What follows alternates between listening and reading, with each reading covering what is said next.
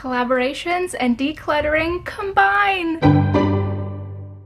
My good friend Jessica from the Mommy Archives and I are collabing today to bring you 10 decluttering tips. I'm going to share 2 of my tips on this channel and she's going to share 3 of hers, and then I want you to go over to her channel where you can watch 3 more of my tips and 2 more of hers. So let's get right into it.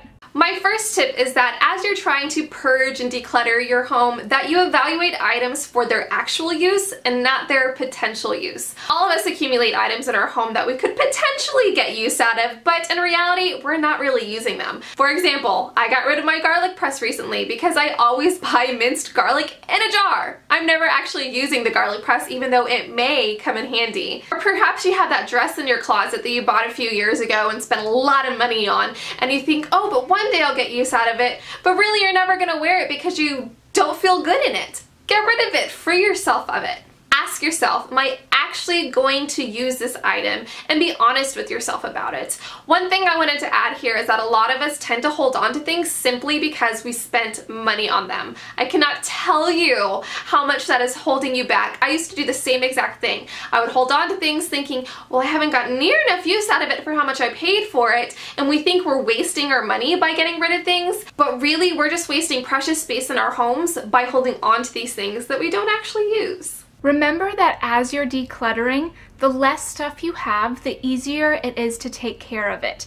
We just moved and we're actually still in the process of moving, and we don't have a ton of stuff, and it is so much easier to move when you have less stuff. But then when you are sitting steady in one place, it's easier to keep everything clean and it's easier to take care of everything, and you value it more because you have less of it. One tip that has really helped my family through the decluttering process is finding a home for everything. Perhaps you've heard the phrase, a place for everything and everything in its place. It's a pretty popular phrase in the decluttering world, so to speak, but it's also a very true phrase. Yes, it's great to go and get rid of things and purge, but the things that we do have need to be put away in an orderly manner to keep our house looking nice and presentable and organized, and so that we know where to find things, and when we're cleaning, we know where to put them back. It makes life so much easier and less hectic. It reduces anxiety. Make sure all of your possessions have a place where they belong, and that when you're done using something, you put it back in that place. Doing that one thing will tremendously help keep your home decluttered. Stop bringing in what you don't need. I think all of us are suckers for deals, and if we find something that we feel like we just can't pass up, but it's not something that we actually need, it's going to cost you money. You might think that you're saving 90% on an ottoman, when in reality, it likely could just become a piece that you end up hating and adds clutter to your house. You don't have to avoid deals completely, that's not what I'm saying, but be honest with yourself about if you really need it.